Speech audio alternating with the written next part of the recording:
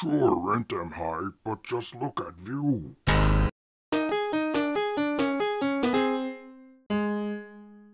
Hi, I'm Dave, and this is Dave's Weird Project. Today I'm building a Wasteland shack, and exploring the wasteland inside. Let's take a look. The idea for this build is a wasteland shack, cobbled together out of different sheets of metal, sourced from all over the place, whatever the builder could find. It's not pretty, it's rusty, might fall apart in the next big blow, but it works for now.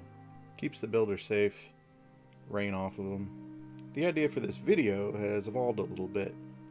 I was originally just going to do my standard deal, tell you how I built it, what I did, and I'm still going to do a little bit of that, but I also wanted to start talking a little bit more about why I do this, why I build things, why I make stuff, kind of why I'm making these videos.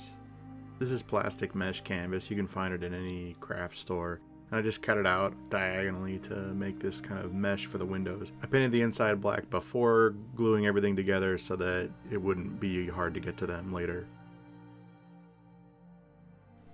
You may have noticed in some of the videos where you can see me, at the start and the end of my crafting videos that, yeah, I'm overweight. Like, a lot overweight. And I don't want to be that way. I've learned over the years that when I direct my energies, my creative energies into making things, whether it's physical things like this, or digital art, or trying to write computer games, or writing a book. You can find my book on Amazon, by the way. That was an awful plug. Anyway, when I do that, I eat less. And I don't eat to eat. I don't eat just for the sake of eating when I'm making stuff. And so that's a big deal for me, is I gotta be creating. I've gotta be doing things, engaging with my hands, with my mind, with finding things to make and express and getting my vision for things out and into the world. I gotta do that.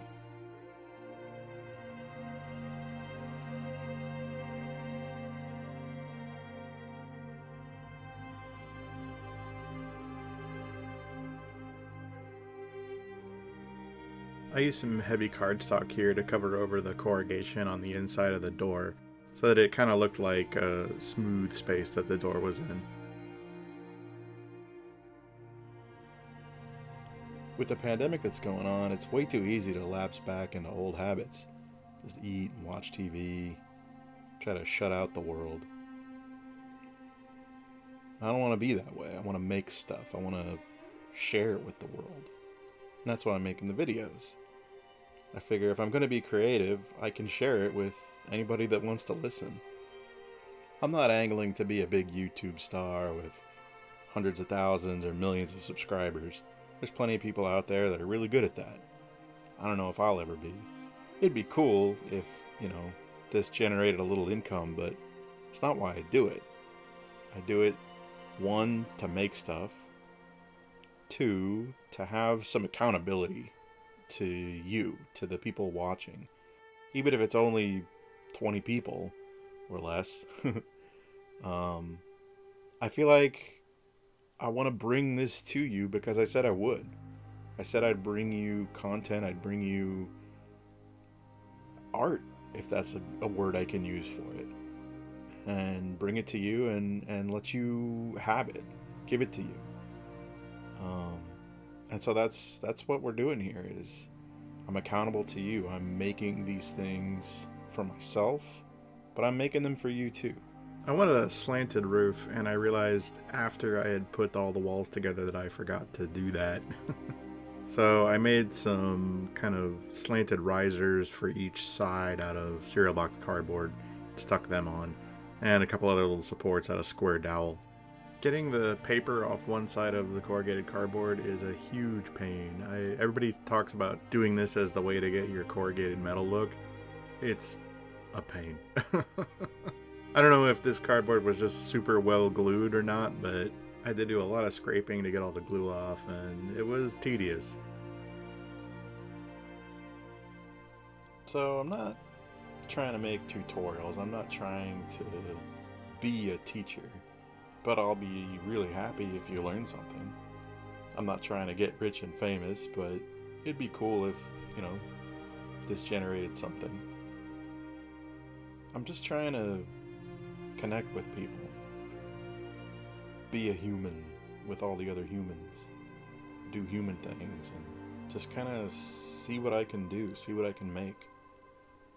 See how I can shape the world, even if it's a teeny tiny reproduction of it.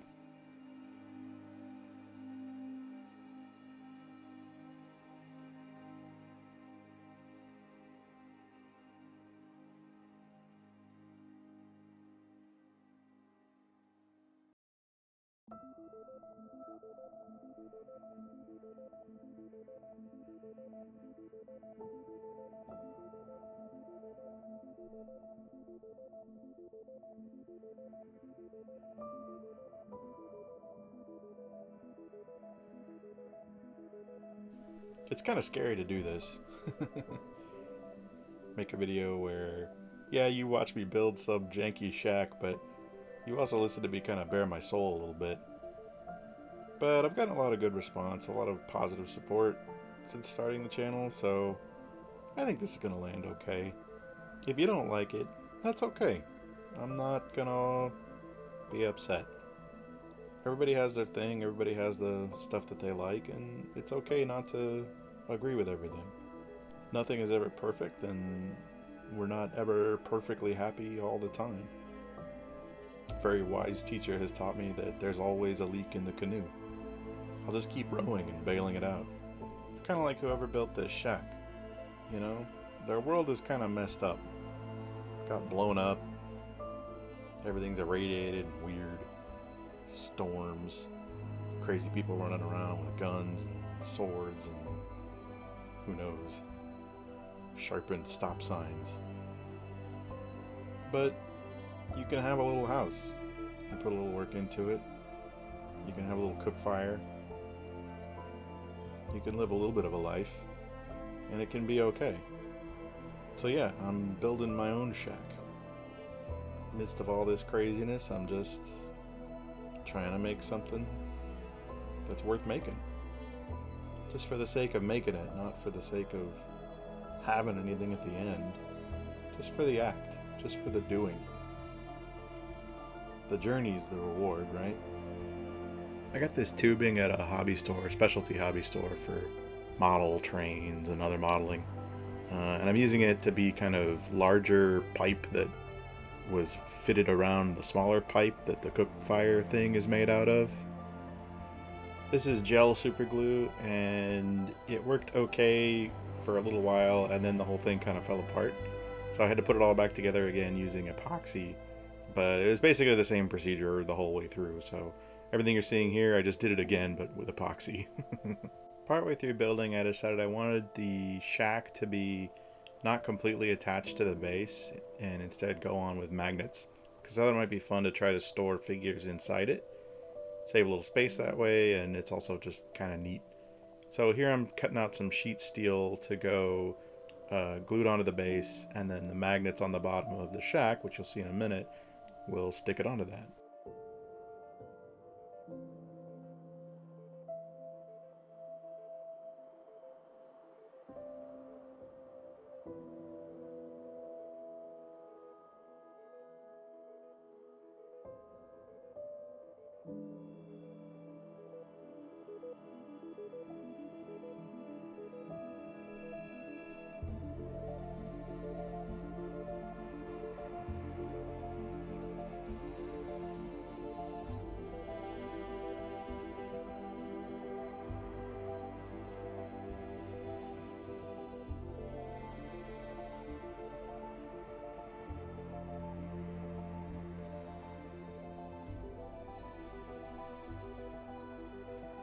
Turns out these magnets aren't quite strong enough to hold it on. I mean, it kind of works, but if you shake it like at all, it falls right off.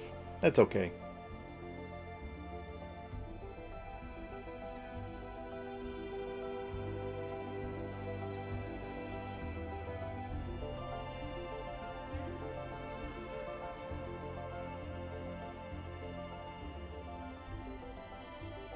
I used some of this Das air dry clay to sculpt some little meat chunks onto the skewer.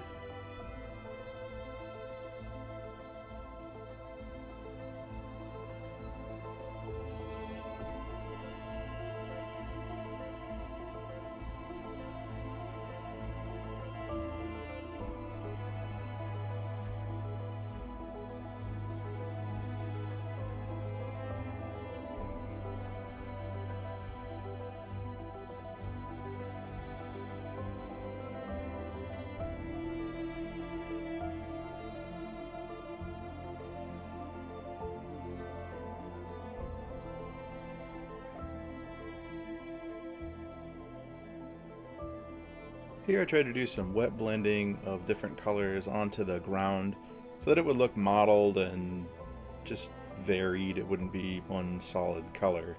It looks really bright right now, but later on after the washes it looks a lot better.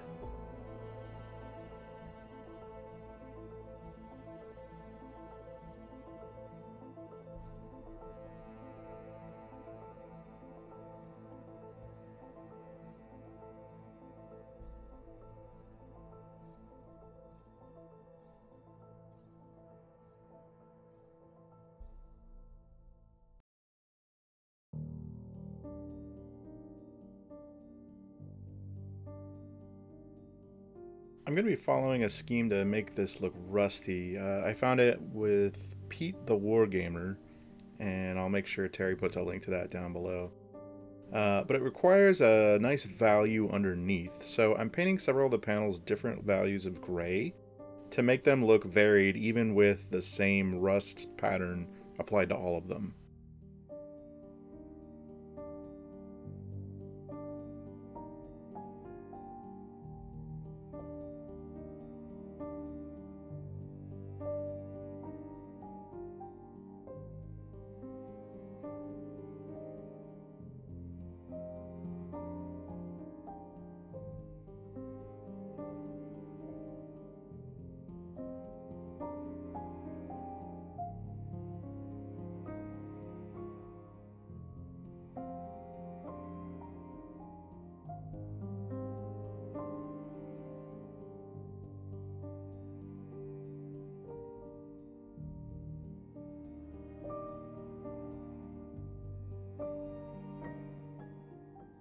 This is a very dark brown I'm stippling on. Not quite black. I know it looks a little bit black in the video here, but there is brown in there.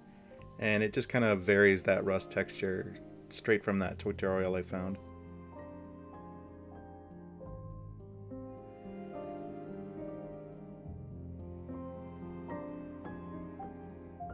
These little splotches of color are meant to look like old paint that's maybe still around, stuck on. It looks okay in some spots and not as okay in others, but the overall look is pretty good.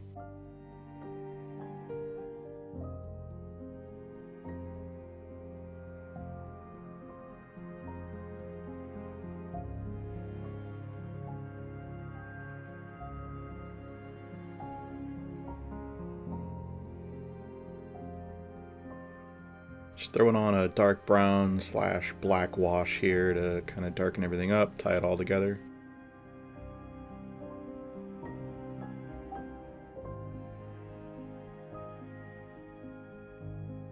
This is a metallic silver mixed about 50-50 with black to make just kind of a dark, shiny color. I'm putting it on all the little rivet nail hole things I punched in each panel, and then also on some of the edges, not all of them, just here and there to highlight and make it kind of suggest that there's still metal in there.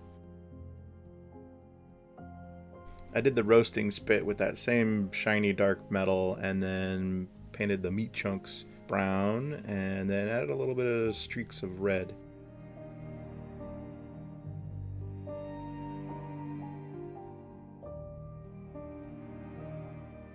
And here's the whole thing all put together. I'm really happy with it. I just love how everything kind of came together. The ground color came out really nice after all the washes went on. The shack looks great. The rust looks really good on it. I was really pleased with how that came out.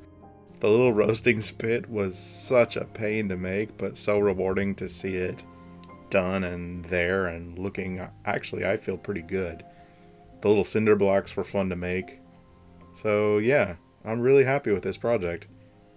I kind of ran out of deep things to say partway through the video, but I don't know, hopefully it lands for you. There we go, one Wasteland shack ready to go. Move in, cook up some rad roaches and mole rats, grow some mute fruit, whatever your heart desires.